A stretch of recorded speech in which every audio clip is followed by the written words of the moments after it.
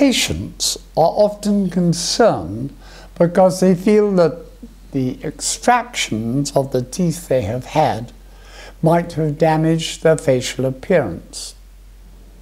And they sometimes worry also that it has caused their joint problems. Now, there is evidence to suggest that both of these could be true, but very little evidence to actually suggest they are true. But extractions per se probably don't do the damage.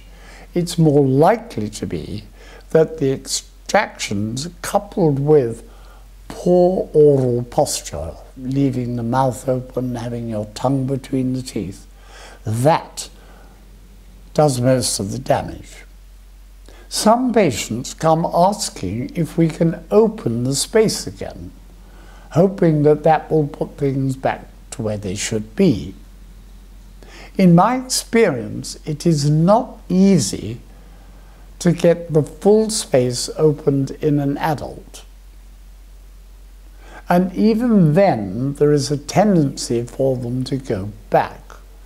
This is for several reasons. One, because the bone is not as flexible as it is in a young child.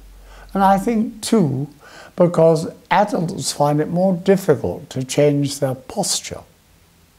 So on the whole, I don't do a lot of replacement treatment myself, although I do know that several orthodontists do. I think one needs to ask the evidence of what their long-term results are like, and what they themselves feel that the likelihood of success is. But there are certainly risks that it might not be successful, and it's important to assess those before you start treatment.